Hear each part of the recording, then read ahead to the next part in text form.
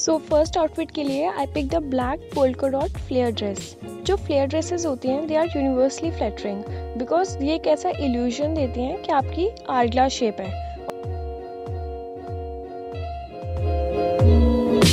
जो clinched waste होती है, मतलब जो ऐसे वेस्ट पे ये ऐसे बेल्ट है, इससे ऐसा लगता है कि आप थोड़े पतले हो। और नीचे से फ्लेयर है तो इट्स वेरी एयरी। आप इजीली फ्लोर से काउच पे जा सकते हो, बेड पे जा सकते हो, इजीली मूव कर सकते हो पूरे घर में। सेकेंड आउटफिट के लिए मैंने एक स्टेटमेंट पीस पिक किया था, क्योंकि जब आप जूम पे वीडियो कॉल करोगे या वर्चुअल डेट करोगे तो उसमें सिर्फ आपका अपर पोर्शन दिखेगा। Hold out this statement top.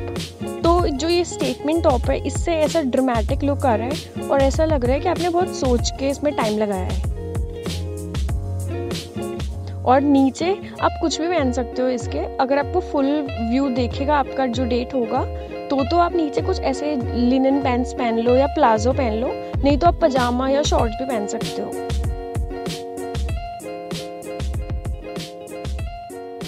Outfit के लिए मैंने एक फ्लोई मैक्सी ड्रेस कंसिडर की थी, क्योंकि जो फ्लोई मैक्सी ड्रेस होती है ये एक तो पूरे ऊपर से नीचे तक आप डेट रेडी लगोगे, क्योंकि ऊपर से नीचे तक की ड्रेस है और नीचे इतना फ्लो है तो एक विजुअल इंटरेस्ट क्रिएट हो जाता है।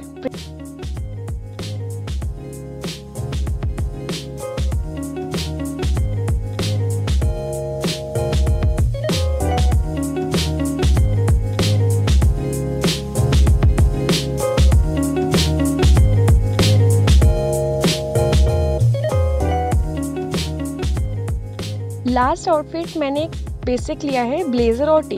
तो किसी भी आउटफिट को जब आपको अच्छा बनाना होता है तो आप उसके ऊपर एक ब्लेजर या कुछ भी जैकेट पुल ओवर कर लो।